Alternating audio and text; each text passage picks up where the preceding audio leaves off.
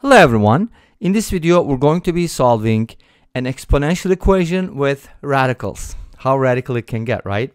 So we have square root of 5 plus 2 to the power x equals square root of 5 minus 2 to the power 11. So we're going to be solving for x values, and I'll be presenting two methods. Now, first of all, let's observe that we have radicals on both sides and they're different. So how can you raise a radical to a power? It's going to become the power of another radical, right? That's the critical part for this problem. But those radicals are related. They're not totally random, and that's the idea we're going to use. So how are they related? They are conjugates. So whenever you have two radicals like square root of a plus square root of b and the square root of a minus square root of b, they're called conjugates. Because when you multiply them, they give you, from difference of two squares, a minus b. So that's what we're going to do with these radicals, and that's pretty much the basis for both methods. So let's go ahead and multiply them together. Square root of 5 plus 2. You could also write it as the square root of 4. That's the same thing, but I'd rather use an integer. And then multiply it by the square root of 5 minus 2. And their product from difference of two squares is going to be 5 minus 4, which is 1. Now this is nice. It's important to get 1. Not only are they conjugates, but they're also reciprocals. You get that?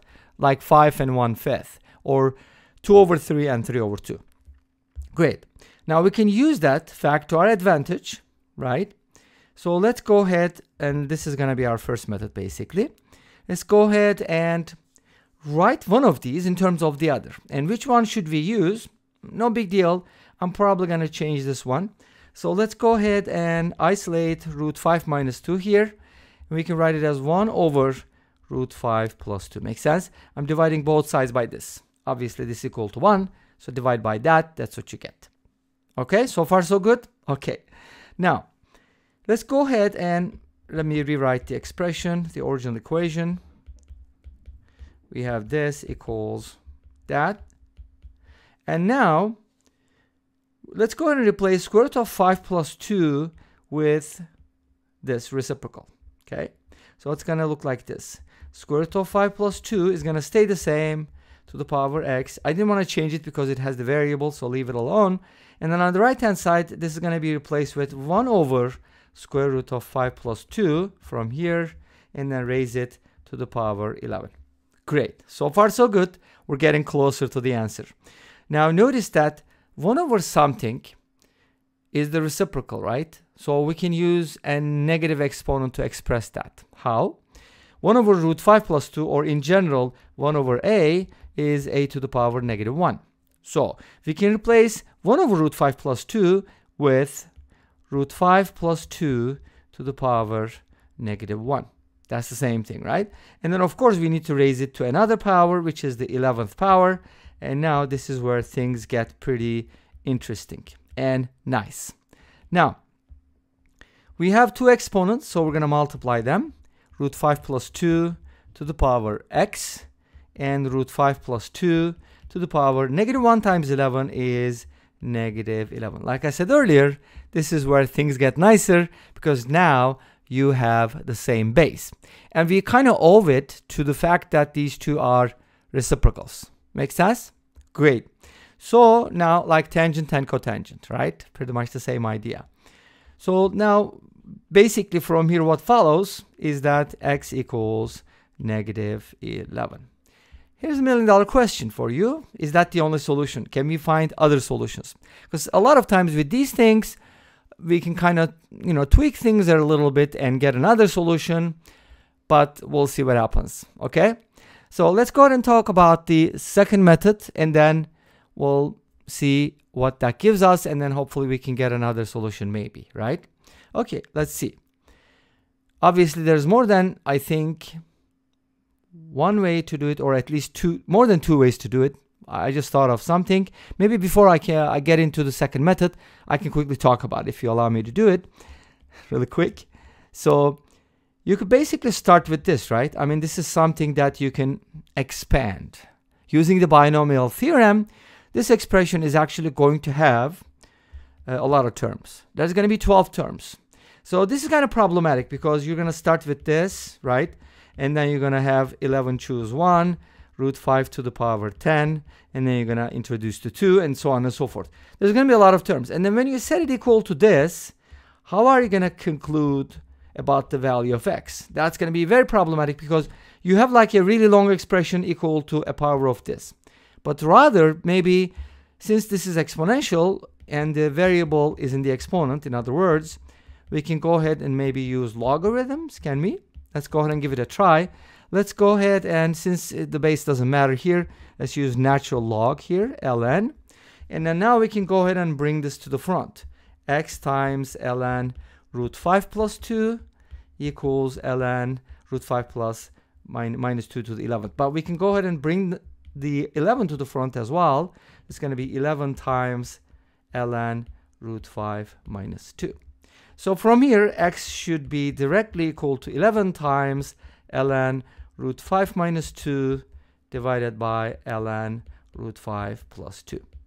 So here's the critical part.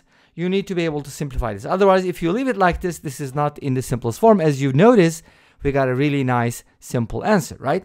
But how do you simplify it?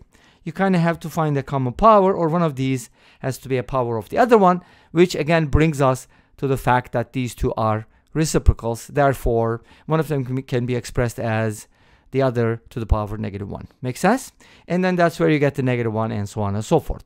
Not very interesting, but just another idea. Using logs, you can arrive at the same thing. Okay? A little differently. So now let's go ahead and take a look at the second method real quick, because I think the second method, you'll like it, but I don't know which one you're going to like better. So you're going to let me know. Please let us know in the comment section down below which method you like better and why. Okay, great. Thank you. Now, what do? Since these two are conjugates, I'm thinking about the fact that they're conjugates, not necessarily reciprocals, because pretend I didn't check that. And I want to kind of use that fact, and what I can do is maybe multiply both sides by root 5 plus 2, because I already have this on the left hand side. What would happen if I multiplied by both sides by another power of root 5 plus 2? And in this case, it would make sense if you multiply both sides by root 5 plus 2, not just to the first power, but to the 11th power. And you know why? Because we already have a radical to the 11th power, and we're talking about them being conjugates. So it's important to use the same power so that we can simplify it. Otherwise, think about it. If you take root 5 minus 2 to the 11th and multiply it by root 5 plus 2 itself, or even to the 10th power, this is not going to simplify as much as possible. It is going to simplify somehow, but it's not going to be the best, right? So the best version is when you multiply by root 5 plus 2 to the 11th power, so that they can be collected under the same exponent. So now, what do we have on the left-hand side? You're supposed to add the exponents. We have the same base, which is good. That's x plus 11. And these two are going to be root 5 minus 2 plus times root 5 plus 2. That's going to give you 5 minus 4 again, but to the 11th power. But that doesn't matter, because 5 minus 4 is equal to 1. You can raise it to the millionth power. It won't change, right?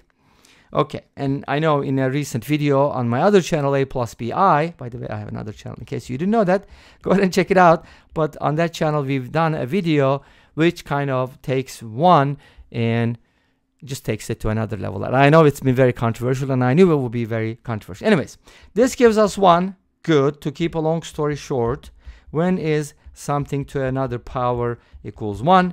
When the base is 1 or negative 1, and then the exponent has to be accordingly. But we don't have that because this is a constant base, so the exponent has to be 0. That's the only possibility. So x plus 11 needs to be 0, which means x equals negative 11, as before, right? Same idea, approached a little differently.